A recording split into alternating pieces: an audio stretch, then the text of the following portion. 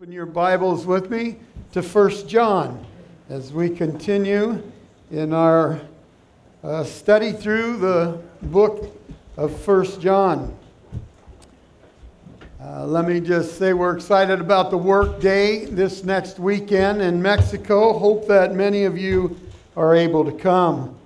Last time we were together, remember that the Lord was sharing with us from John's first epistle that we need to keep our eyes on eternity and not on the things of this world. In 1 John in chapter 2, in the last verse that we were visiting, verse 17, it said, "And the world is passing away, and the lust of it, but he who does the will of God abides forever." And so the idea given to us to be focused on the things of eternity and being with the Lord in heaven forever.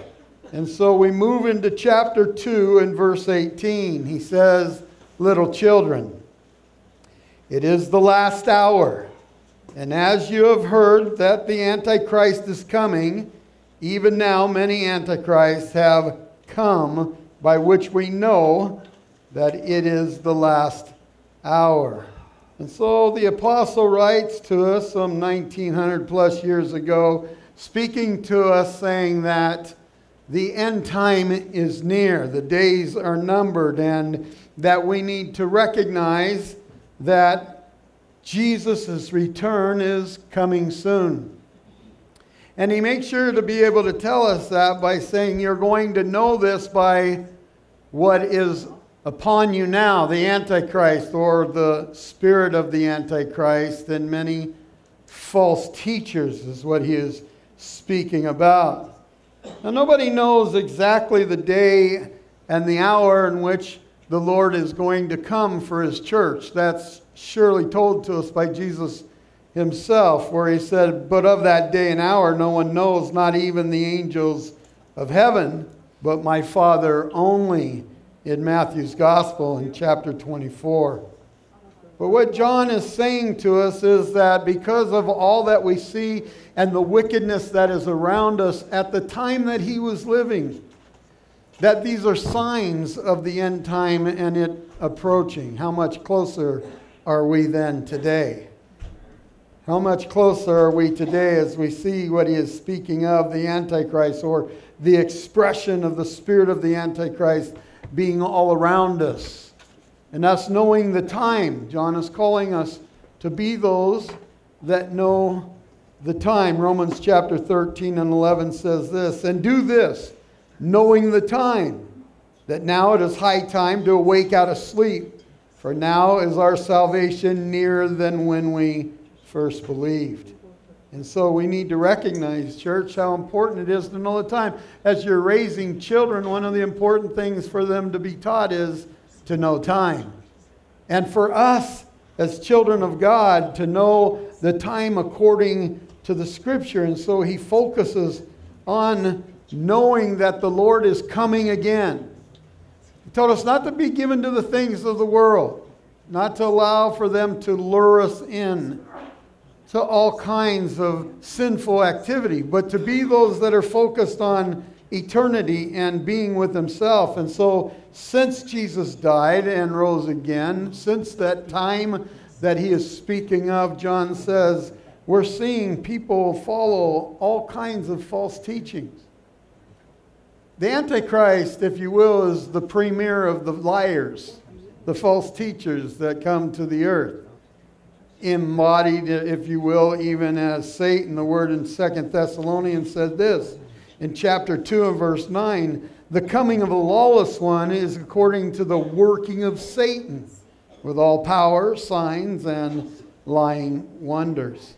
And so it amazes me that so many people are lured away from the truth of the gospel when we have the Scriptures before us to be able to study and to be able to learn from. How do people fall into such absurd cults and fall away from the truth, not give way to the truth of the Scripture that we hold in our hands today? Let me just mention a few of those just cults that are bewildering to me in some of their thinking and logic. Realism is a French cult that believes that extraterrestrial beings created us and are in full control of every move that we make today.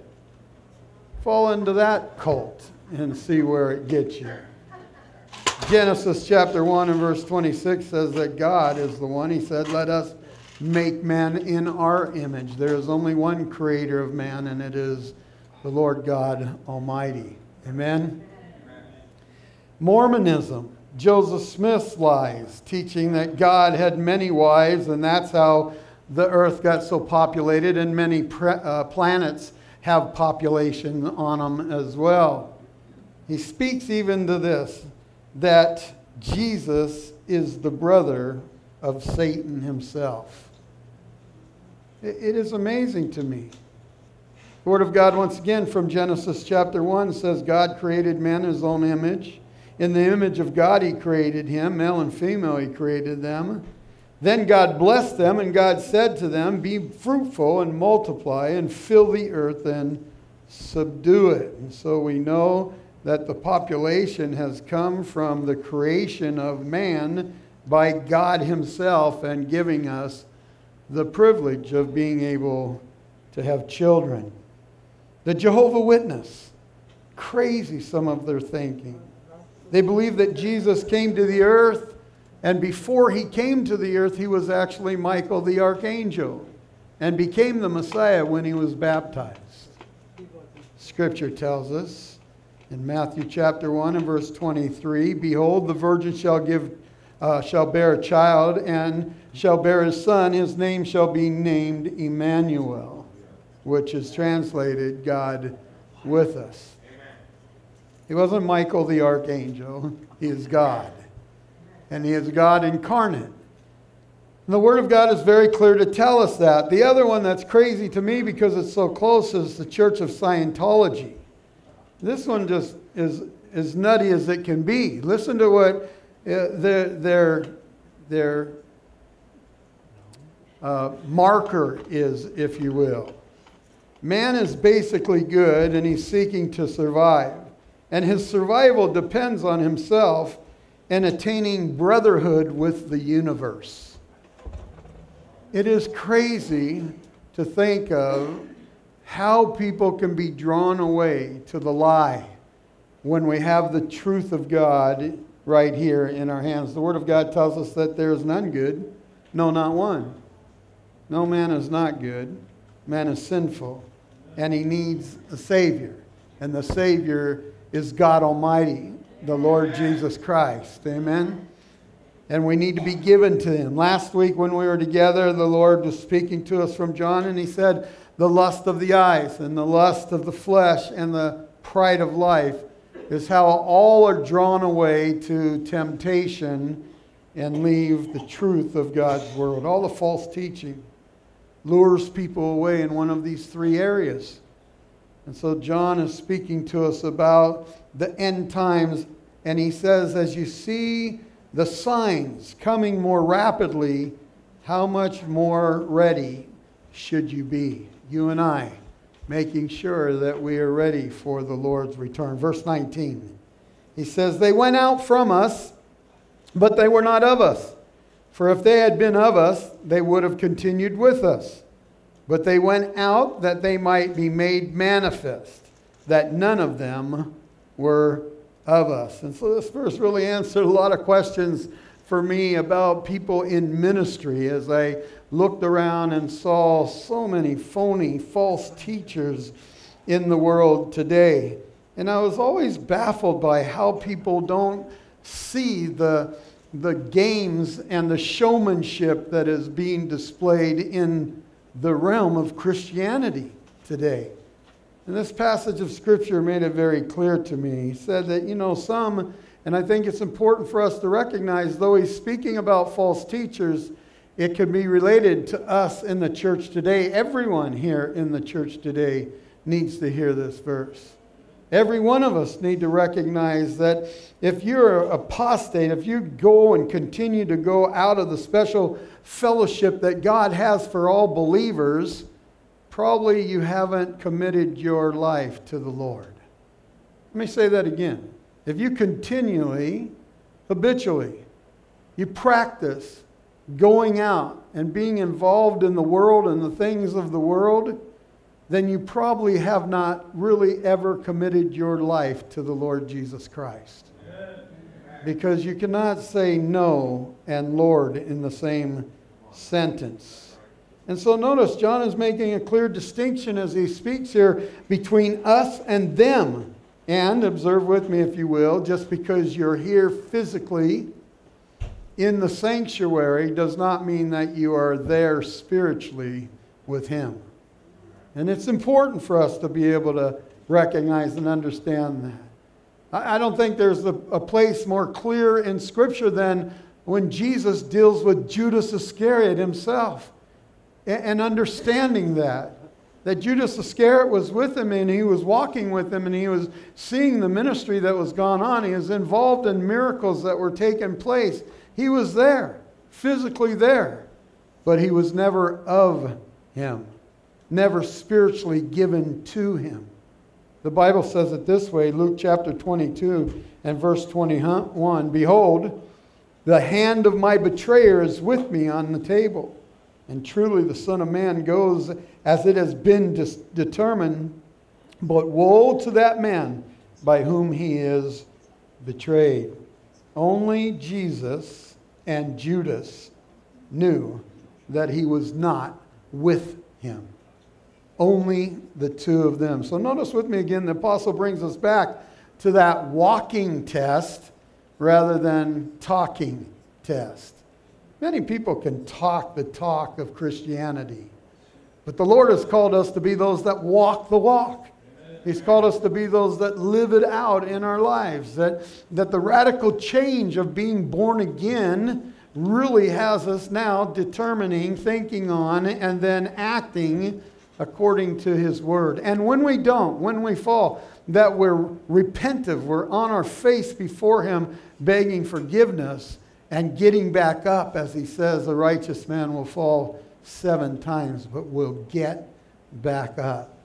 It is that the conviction of the Holy Spirit drives us to a place of us showing our love for the Lord by the way we live our lives before Him. And so we need to ask ourselves, are we truly those that have committed our life fully to the Lord? That we have said to the Lord, listen, I am yours. And if that's true, then let me just say this. It will be proven out. If that's evident, it will be shown by the love for His commandments. Jesus said, if you love me, keep my commandments. If it's really true of us, then it will be shown out in the way that we love our neighbor, in the way that we care for others, in the way that we're concerned about them. It will be proven out in the way that we see the Bible being so sweet to our taste that we can't get enough of His Word and us feeding on it, of us serving others, and that none of this would be weariness to our flesh, that we would be those that find a joy in it even when the hours are long. Well, go back to verse 20 with me, if you will, and see that real Christians are anointed. The word says, but you, and so there is the contrast once again, taking us from the phony Christian to one that is true and real. He says, but you have an anointing from the Holy One, and you know all things. I love this text because the Word of God tells us very clearly that phony people don't, but real people do have an anointing from God Himself. The Bible tells us that. In 2 Corinthians, in chapter 1 and verse 21, the Apostle Paul writes, now He who establishes us with you in Christ and has anointed us is God. It is God Himself that has anointed us, or if you will, given us the very blessing of knowing Jesus Christ. Really striking contrast that we have here from Antichrist to real Christian to anointed by God. Being those that have the Creator Himself, finding pleasure in us and then allowing for He Himself, God the Holy Spirit, to indwell us so that we might be those that are born again and have the anointing of truth. And so let me give you a little explanation of that. I think it's important that the real guy or the true Christian has Jesus Christ in the rightful position. Is the one that we are subjected to, that's master of our life. And the Bible says that He's the truth. He's the answer. And so as we open the Scripture, we see that what God is saying is we've been anointed to know all truth. We've been anointed to be able, by the power of the Holy Spirit now in our life, to discern between what is a lie and what is truth. Remember that Jesus said, I'm the way, the truth, and the life. And that no one comes to the Father except by me. Once again, knowing all things, to know or to have a direct perception of all things according to the Holy Scriptures, according to the Lord Himself. And so the Lord enlightens us. You know that. Don't you know that whenever you come to that time of question, that time when temptation is presented before you, or distraction even is presented before you, you have the Holy Spirit saying to you, Gerry Brown, don't you turn right. You make sure you turn left. Don't you go down that street. You make sure you go around the block. You know the Holy Spirit speaks to you. And He speaks very clearly to you with the truth. You have the discernment now of God Himself in you. What a blessing that is, church. We should be jumping up and down and shouting hallelujah right now. What a blessing it is to have God, the Holy Spirit, giving us that discernment. Well, look on in verse 21. He says, I have not written to you because you do not know the truth, but because you know it. And that no lie is of the truth. And so John says, once again, listen, you need to be recognizing that since being born again, the truth is evident to you. And there is no hiding it, if you will. He says, don't give way to false teachings. He's speaking to us, remember, in context about the end times showing because of so much false teaching that is going on and people wanting to draw others away from the truth of the Scriptures. And so he just very clearly tells us that, look, God is Spirit, and since the time that we've been born again, He is there to guide us into all truth, the Bible says. Turn to Hebrews chapter 10 for a moment. Let me take you to this, because I think it's so important that we just hold fast to the truth. That we're not lured away by any lie because we are so strong in holding on to the truth. So given to being those that are fascinated by the truth that God gives us and how He shows us His truth. Chapter 10 and verse 23 of the book of Hebrews says this, let us hold fast. The word is being spoken to us to be those that are completely given to not letting go. Hold fast to the confession of our hope without wavering. Let there not be any wavering from it or distraction from it. For He who promised is faithful. And let us consider one another in order to stir up love and good works, not forsaking the assembly of ourselves together as the manner of some, but exhorting one another, and so much more as you see the day approaching. And so John's saying the day is coming. The day is short. And as we read from the book of Hebrews, the writer is saying, hold on. Make sure that you recognize with all the craziness that's going on and with what we've been told about the Antichrist, even by Satan's power being able to do miracles and deceive many, that we hold on to the truth of God's Word, and so that we would not be deceived. And the rest of the chapter really gives us counsel on how important it is that we don't listen to teaching that's not truth. Look at with me in verse 22 as we go back to 1 John. He said, "Who is a liar? But he who denies Jesus is the Christ. He is the Antichrist who denies the Father and the Son." And so the statement covers a lot. John's statement includes everyone that denies Jesus is our high priest, the true, if you will, prophet, the King of Kings, because it is all wrapped up in that title, Messiah, Christ, that he has. In Acts chapter 4, the Apostle Peter would give that first message, remember, to the church after being born again. And he would say this in chapter 4 and verse 12, "Nor is there salvation in any other, for there is no other name under heaven given among men by which we must be saved." And so there is only one that can provide salvation. And there is only one that can say he is the truth. I want to make sure that we recognize that, because the Bible says all men are liars. And so we have been now given the Holy Spirit, God himself, to be able to help us recognize what is truth and what is a lie. And that we would only follow the truth. Buddha can't save you. The Pope can't save you. Chuck Smith can't save you. Jerry certainly can't save you. There is only one. And his name is Jesus Christ of Nazareth.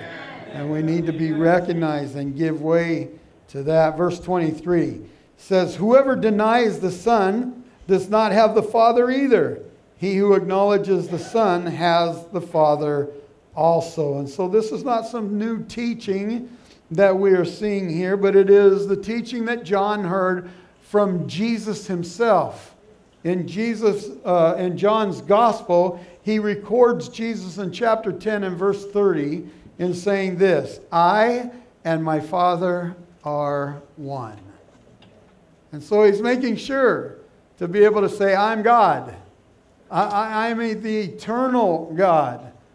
I, the Father, and God, the Holy Spirit, are one." There's no way to separate. You can't separate the sun from its brightness, nor can you separate the Son from the Father. Think about it for a minute, because it's important that we recognize if there's no Godhead, there's no atonement.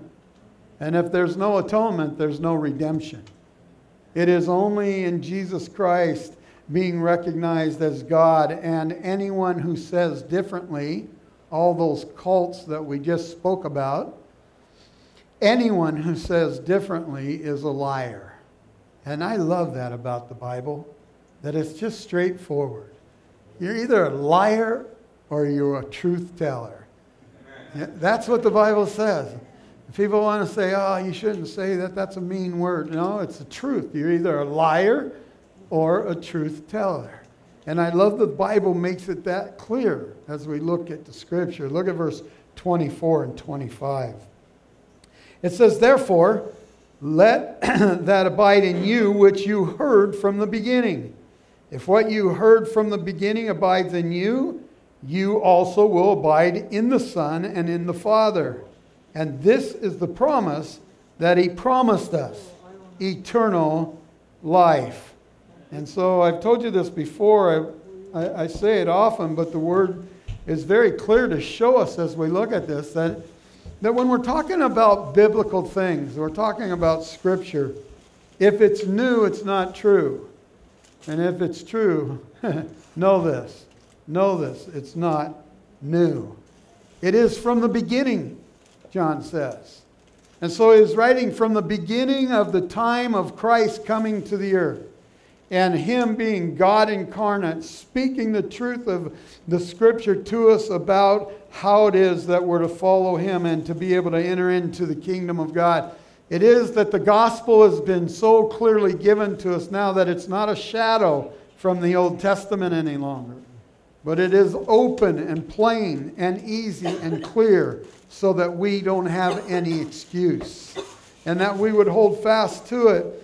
Remember John chapter 1 and verse 14, where the Word became flesh and dwelt among us, and we beheld his glory, the glory of the only begotten Son of the Father, full of grace and truth. John says, from the beginning of that time, God, Jesus himself, becoming man, dwelt among us. And he says that if we abide in him, then we abide also in the Father.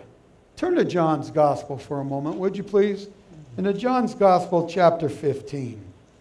Because as we look at this word, it's so important for us to be able to have understanding of it. And I want you to hold your place there in 1 John, because we're going right back to it. But I want to make sure that we see this little word with so much meaning. That word is if. In 1 John said, if what you heard from the beginning abides in you. If what you heard abides in you. In John 15, in verse 5, Jesus said, I'm the vine and you're the branches. He who abides in me and I in him bears much fruit. For without me you can do nothing. If, he says, anyone does not abide in me, he is cast out as a branch and is withered. And they gather them and throw them into the fire, and they are burned. I want to make sure that we see that little big word, if, in both the epistle and in the gospel. In the gospel, we have the little if given to us from Jesus himself. As we move to the epistle, it is John, inspired by God the Holy Spirit, to write, showing us that little if. It means that you and I have a choice. It means that we can either be given to or not and rebel against. But we get to make that decision. And the scripture is just calling us to make that decision over and over again. And nothing has changed since the time of Jesus speaking about it in this way. That all mankind will have the opportunity to either put their trust in him, believe in him, or not. But I want to make sure that you recognize, go back to 1 John and look at what it says at the end of verse 25. It said, here's a promise. If you choose him, if you're committed to him, if you're given to him, if you're abiding, the word of God means to live in him, in Christ Jesus, you abide and live in the Father. And he says, here's the promise, eternal life. Eternal life. We get to look forward to that time of being with him for eternity. Here's the blessing. The moment that we come to know Jesus Christ as our Lord and Savior, we enter into the abundant life that Christ has given to us, dying on the cross. Amen? And so we get to experience, amen, we get to experience the abundant life right now, right here. And one day, one day, man, the icing on the cake, we get to be with him for all of eternity. Amen? Amen? That's what's waiting for us. That's what the word says. In John's Gospel, in chapter 17, he records Jesus praying, and he records him saying this, and this is eternal life, that they may know you, the only true God, and Jesus Christ, whom you have sent. Lord, it is by us putting our trust, church, in him. It's by us giving way to him, us committing our lives to the Lord Jesus Christ that he is speaking about. And then we have the truth that is in us. Verse 26, he says, these things I have written to you concerning those who try to deceive you. And so John is making mention of the evil ones that try to deceive, have all kinds of different, if you will, reasons for, have all kinds of different agendas, all of them given to self. The only reason that one would come away from the truth of the Scripture to deceive anyone is for selfish reason. And so the cults are all full of selfish people for selfish reasons, giving and steering people away from the truth. And so we need to understand that this truth is one that we need to be committed to. And the apostle is once again loved this about the Lord, full of grace and sharing with us. Here's the warning, church, is what he's saying. I want to make sure that you're aware that there are those who will try to deceive you. Verse 27, but the anointing which you have received from him abides in you. God, the Holy Spirit, now abides in you. And the anointing that God has given us is he himself coming into our lives, sealing us until the day of redemption and being our helpmate that will guide us into all truth. He says, and do not need that anyone teach you, but as the same anointing teaches you concerning all things, and is true, and is not a lie, and just as it has taught you, you will abide in him. And so he makes sure to tell us that his promises, he'll never leave us nor forsake us. That God has given us the Holy Spirit to indwell all mankind that commit to him, to Jesus Christ, as Lord and Savior. And because of that, the truth is in us. We will know the truth. The discerning spirit, if you will, of God Almighty will allow for us to know if one's trying to deceive us or not. I want to make sure that we recognize this, church. He says that the Holy Spirit is our perfect teacher. He's not saying that we're not to have any other teachers or to listen to teachers that teach the Scripture. But he's saying we need to make sure they're teaching the Scripture. We need to make sure that those that we're sitting under are those that are simply giving explanation of what the Scripture says, and that they're going through the whole Bible. One of the things that drives me nuts is people that don't go through the Bible. They go to certain parts and they'll have 10 or 12 messages that they perfect, and they're eloquent in speaking, and they don't teach the whole counsel of God. Paul said that he was innocent of the blood of all men because he did not shun to teach the whole counsel of God, to take those that are under your care through the whole of Scripture. But this Bible is saying right now to us, this text, that we need to check and make sure that whoever we're sitting under is teaching according to Scripture. Turn to Acts for a moment and to chapter 17. One of my favorite verses here in the Bible is Acts chapter 17. The Apostle Paul, remember the great Apostle Paul, and I say that with just an admiration for all that he went through and how he stood fast on the truths of Jesus. And I love to be able to say this. Even him speaking and teaching in Berea had the Bereans doing this in chapter 17. Look at verse 11. These were more fair-minded than those in Thessalonica, in that they received the word with all readiness and searched the Scriptures daily to find out whether these things were so. And so even with the Apostle Paul being the preacher, and him being the one that delivered the message, the Bereans were ones that studied the Scripture to make sure that what the Apostle Paul was saying was what the Lord God Almighty had to say himself. And so John is saying that by the Holy Spirit, when we're born again, we'll have the discernment to know whether the teaching is true or that it is a lie.